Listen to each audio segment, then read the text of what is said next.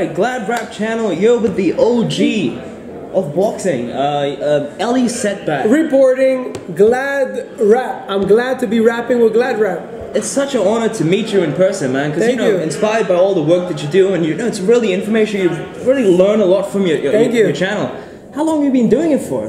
I've been covering boxing since 2009. I started with Manny Pacquiao before he fought De La Hoya. Yeah. And from there, just boxing took over my life. And do you think the Floyd Mayweather and Manny Pacquiao sort of contributed to your success as well? Like just because the hype was unreal, right? Everybody called me a Pactard when I started covering boxing. All I did was cover boxing, Pacquiao. But there's not one fighter that is the sport. The sport is much bigger than one fighter. Yeah. Mayweather is the face of boxing, but he eventually is now retired. Exactly. So now we have the Canelos, the Triple G, Lomachenko, Mikey Garcia. It evolves nonstop. So starting to cover Robert Garcia and his fighters really helped me. And to have access, Maidana, Brandon Rios, Mikey, Robert, the characters, Pajaro, the guy that drinks all the time, Bonbon. Sometimes people like Samson from Goose and Jim. Have you ever watched him? Yeah, 100%. And the quick. So all these personalities, everything's around meeting Justin Bieber. Yeah. Everything connected to boxing. So a lot of celebrities of many big people in Hollywood, whether they're athletes or entertainers or rappers, boxing was what brings everyone together. Yeah. That's the nucleus. So what contributes to the success? Just working every day and not taking a break. But it just shows you don't need to be a big television company with a massive budget, with a big cameraman, a sound person. You can just do this with a handy cam, right? There's an old saying, it's better to be a small and effective army than a big and clumsy one. Yeah. When I compete, I look at the networks as my competitors, not YouTube channels. I look at Showtimes and HBO. That's who I want to compete with. I don't want to compete with someone that's not, it's going to sound really arrogant, but I don't want to compete with someone who's smaller than me. I want to compete with people who are bigger than me. But when they come to shoot a series, a 24/7 or anything amazing, they have 5 producers, 5 cameras, 3 sound. It's very clumsy, very slow. Where me with 1 camera, I'm already in and out, I'm already gone. By the time they haven't posted 1 piece, I already posted 90 videos. Yeah. So the key is for me, it's just to keep grinding, keep going, and I enjoy it every day. I go to 5-6 different gyms. I don't know in New Zealand how many gyms do you have near your house? I mean, there's a couple. Yeah. Okay. Yeah. So every day I go to a gym, and every day it's fun because you never know who you're gonna meet. One time I walk in a gym, I see Mr. T. Next day I walk in, I see an NBA superstar. Next day I walk in, I see a major singer, a major rapper. And not including all the boxing champions, the stars, the Nate Diaz's, the Nick Diaz. Yeah. The McGregors. Yeah, I know. And Nate Diaz, he talks to you, he gives you some great little insights, But how do you do it? Like, I know you're a massive fan of the sport, but do you need to even write questions at this stage? Like, do you prepare? If I did write questions, it's a double-edged sword. It's better to be prepared. You never want to show up and not knowing who you're talking to because it's embarrassing. How am I going to ask someone about who he's fighting when I don't know who he fought in the past? Exactly. But at the same time, you have to be a good listener.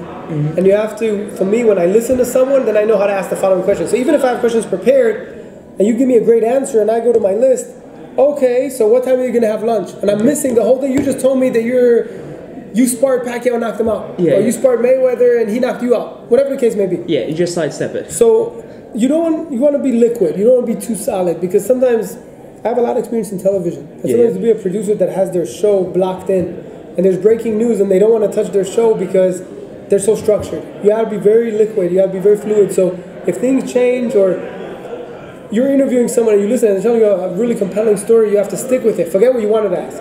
Do you get worried if the question's not smart enough or on par with some of the other best? Like, do you worry about that at all? Or you just, just have a conversation? I just have a conversation. Yeah. When you do something every day, now a lot of media in boxing just cover the fights January, March, September, December. Yeah. But when you do it every day, you're going to run out of topics because you can't ask every day. So you're fighting Robert Easter this week, you're fighting Bruno.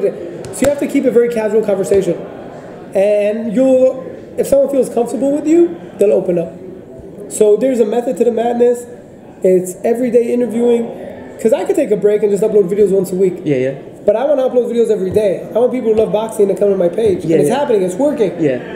If you love the NBA, you go to NBA.com. You love baseball, MLB.com. You love rugby. I'm sure there's a rugby website in New Zealand that's the biggest one. Yeah. But if you love boxing, where do you go every day to get new videos? So for me, I want you to go to ESNews. Yeah. Because every day I'm going to guarantee gang of new videos with new faces, new interviews. And with you, everybody's a star, right? There's not someone that cannot be on your channel because he's not big enough. everyone gets a shot on ES News. It's funny. I'll tell you something funny. So the other day, I'm gonna see if I can find it, but this kid hits me up on IG and he says, "How much do you charge for posting?" I said, "What do you mean charge?" He goes, "Yeah, a lot of other websites charge fighters." I was like, "I did a post. If you want to be on ES News, shoot me a link, esnewsboxing@yahoo.com. I'll post your video. You don't need to pay me." The people who have the least money are boxers. The least when they're starting out. They're not Mayweathers. They're not making the Broner money. Why are people charging them? So everybody, I know how much they sacrifice. I'm in the gyms. Many times fighters have a job, maybe 2 jobs, maybe a kid at home, and they're still boxing. So why not help them? I can give them a little exposure. Maybe that will help change their life. Okay. So why not do it? And I'm not going to take their money. I just want an interview. Yeah. So I know other reporters for a fact that went to people who I know might win a gold medal 2020 in Japan that told these kids, "You're not big enough for my channel." That's crazy. There's always 2 minutes of my life for someone. Right now I'm doing an interview with you. I didn't say, "Oh, I'm too big." Ronda Rousey once told me she only does interviews with networks. Yeah, I know. I started laughing. I'm almost pushing 600 million views. Yeah. The networks don't get the views right now. Yeah. You know what I mean? Like, you gotta be cool. Man, I thought that was incredibly disrespectful how they didn't let you in the gym, man. Nah, it's okay. Like, they already got punished. All their fighters get knocked out. What do you want? It's not my fault. So the thing is, you hang with so many people, other people you don't get along. Like, you know, some. Look, is it hard to get along with everyone? Like, how do you? You know what I mean? You can't have the person that there's always going to be someone that doesn't like you because you spend too much time at that gym, or if you interview me and you ask me who wins, Jeff Horn or Crawford, and I say Crawford, Jeff Horn might be mad at me. And if not Jeff Horn, his trainer, his manager, his team, his PR guy, there's always someone you may offend. Yeah, but you might be a fan of them, but they don't like you. You know what I mean? So is that a hard thing to go? It doesn't happen too often. No? In 10 years, maybe I've had 1 or 2 run-ins, legit. Okay. There's some people, maybe a misunderstanding or a third party may start talking smack. But in the big picture, I've been very fortunate that I've posted almost 70,000 videos. You don't get to 70,000 videos if you don't get along with people. And it's not just me sitting in my garage talking boxing. I'm actually in gyms. I've been to China 3 times. I've been to Germany. I've been to Israel. I've been to Ukraine. I've been to Azerbaijan, Mexico. Boxing has taken me all over the world. Yeah. I've been to the Olympics 2020 in London for 6 weeks to cover sports. Going places and just getting interviews, you meet new people, you make friends. Yeah. I'm rarely going to go into a gym and just, for me, a relationship is more important than views. Okay. It's more important to have a good relationship with people because it's the long run. I know I can interview anyone and be very cutted like TMZ and just ask them the craziest stuff. Okay. But they'll never want to see me again. Give them time. I don't need to... Look, Broner in his last fight, excuse me, I'm the only one to ask him about the Takashi beef. Okay. Nobody else had the balls and nobody else wanted to. They felt uncomfortable. 6'9", Yeah, but I'm saying for me, we're in a point where I could ask him that and he'll give me a legit answer. If I never saw him, I never talked to him, I can't ask that because he may just brush me off. Got it. So there's a way to ask even the tough questions. There's a way that you approach it, but the key is to always be respectful and always think twice before you post. Watch it. You know what I mean? If you're hesitant, and in doubt, keep out. But sometimes I'm hesitant on my videos, and maybe I'm like, let me wait a day or 2 before I post it. Let me see, because if I post it, and I'm the biggest, or I'm one of the biggest, and I'm going to start a whole war between 2 camps. Let someone else post it first, I'll post it second. I'm still going to get more views than them, but they're not going to blame me for being the shit starter, quote unquote. And it happens a lot, like, oh, why is he starting shit? No, if you give me an interview, and you tell me that you don't like a certain fighter or how he fights, no, I'm not egging you on. You're telling me what you believe. Exactly, yeah. And sometimes people do get mad at the messenger. Okay. That's where sometimes things get confusing. But in the big picture, life is great. I couldn't be happier. Do you get starstruck? But like, if I see Floyd, right, I'm gonna freak out, right? My thought pattern is not gonna be straightforward. How do you get that? Never get starstruck in my life ever. So you see Manny, nothing. It just doesn't affect you. That's incredible. I came from the basketball world, and I met Shaquille O'Neal. I met Kobe when he was 17. Yeah. You don't get starstruck because, especially not in boxing, because you're around them all the time and you're around the gym and you're around.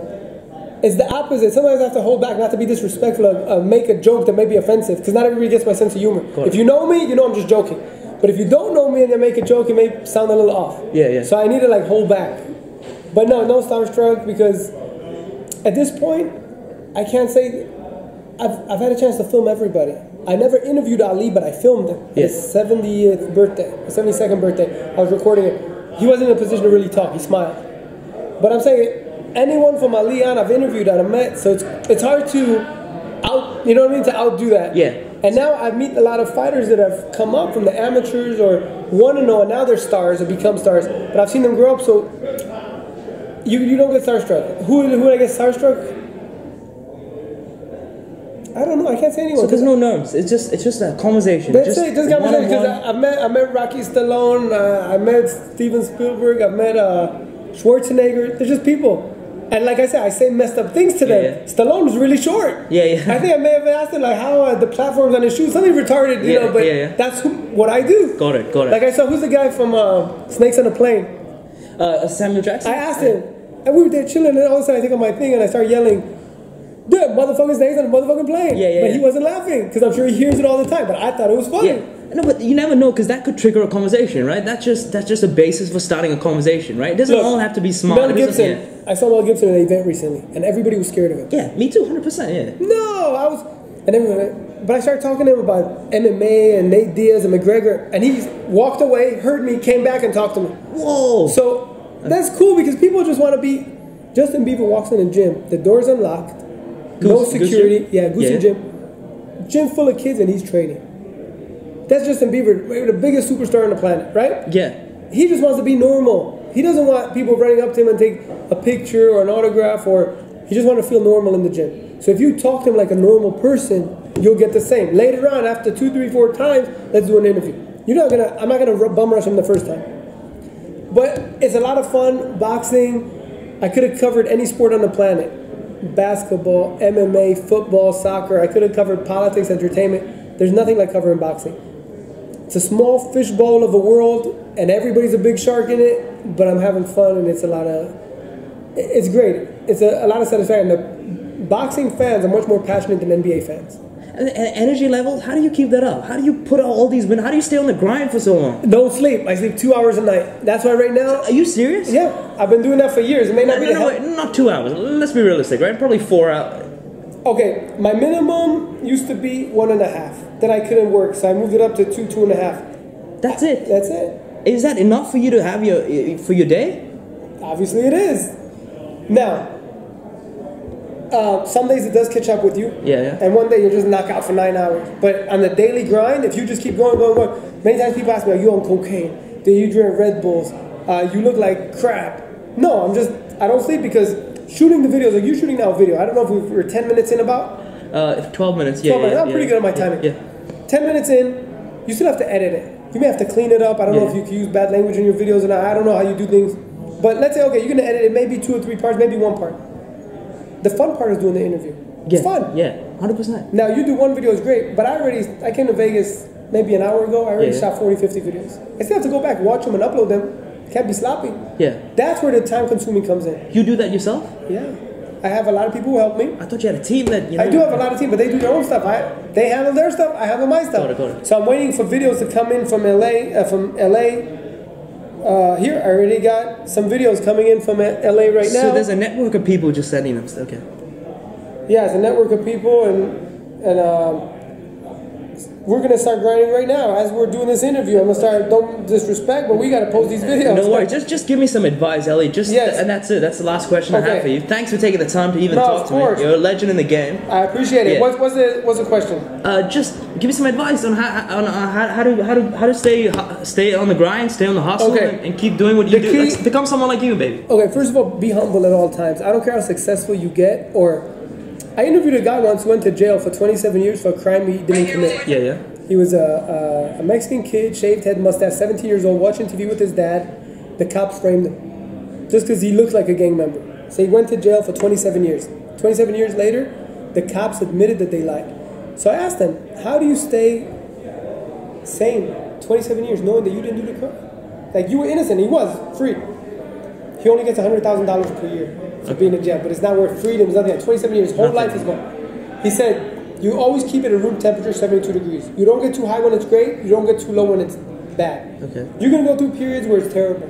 Your day's not working, the camera's broken, personal life problem, whatever you're going through. Keep it room temperature. You may go get days where you get the crazy exclusives and the whole world is eating off your videos.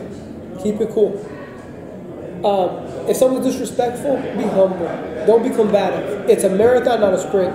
So focus on your job. Don't focus on what other people are doing. Stay grinded, grinding, and stay on top of your industry. Know the news. So when you go somewhere, you get the opportunity to interview someone, you know kind of what to ask. You never want to show up to have an opportunity to interview a Floyd and not know what to ask him. Yeah.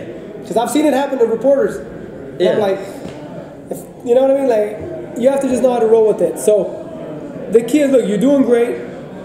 You're in a country where you could be the face of boxing for your country. But it's up to you how much you grind and how much you put into it. And if you go serious about it, look, most people in boxing have a job. So you can still have a job and still cover boxing. It doesn't contradict itself. You just have to dedicate your 4 or 5 hours a day to your hobby, your passion.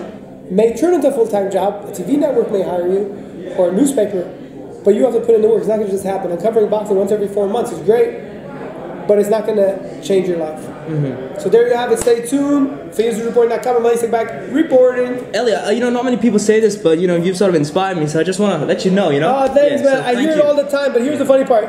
Unlike other people, you are very cool and very appreciative, because a lot of people who tell me in the beginning that I inspired them later go on and talk smack and make up stories. Nah, Happens a lot. I'll admit it straight away. Thanks, and keep up the good work.